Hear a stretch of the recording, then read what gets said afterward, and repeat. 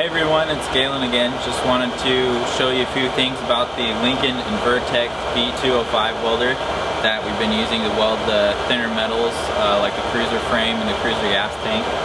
A lot of people don't understand the difference between a large transformer style TIG welder and an inverter welder, and I want to clear that up and also familiarize you with some of the features that the inverter welder has to offer.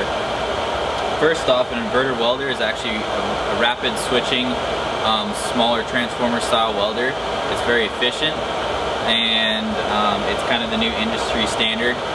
The inverter welder gives you a lot of options for changing the waveform, whether it's DC or AC. I'm not going to go over AC for welding aluminum right now. We're just going to stick to DC and how it applies to the cruiser frames, welding that real thin tubing that we've been doing a lot of lately.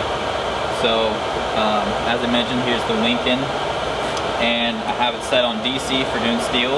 And right here is a chart of the pulse graph, and each time you hit the setting button, it goes to a different parameter of what you can adjust. And this is basically setting a switched waveform, so no longer is it a constant DC voltage, it actually switches. So your current is actually switched on, and not all the way off, but very low. And you can tune how fast it switches per second. So for real thin chromoly or steel tubing like 060 or 065 wall, you would want around 250 hertz, so we'd be switching and doing this cycle 250 times a second. And I have my on time, so this is one of the main features, is your current on time. It's set at 65.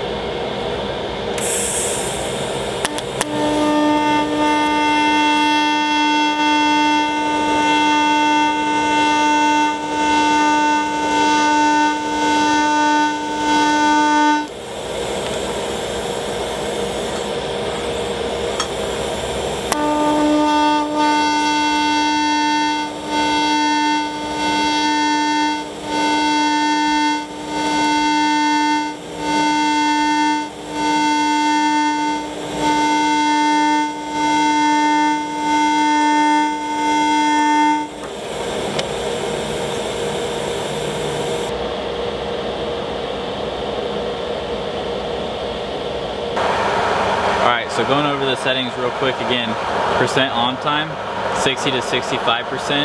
If you go up to 70%, your puddle actually gets a little bit more plastic feeling. Pulse frequency between 250 and 300. I like 300, and it ends up being a pretty smooth arc just because it's switching so fast, and the puddle is highly agitated, so it seems to stay pretty clean and lets you travel forward at a pretty quick fill rate. And it even lets you, if you don't feel like pulsing the pedal or tend to weld without pulsing the pedal, it lets you dip and travel forward very nicely without keyholing your materials. And then again, background current, I have it set at 30. If you go down lower to around 25, again, your weld becomes a little bit harder to travel, not quite as smooth, so I like to stay around 30. And the downslope, you can see I have the downslope time set to 0. I usually roll off with the pedal. And finish current, usually just 5 to 10 amps, just so you have a clean finish there. And then post flow, kind of depends on your nozzle setup and how many amps you're using, so basically the amount of heat you're putting into the metal. I have it set at 9 because it's fairly thin metal, so heat soaks really fast, and I have a pretty big cup, so I like a real good coverage, smooth coverage at the end there to keep everything shielded until it cools off a bit.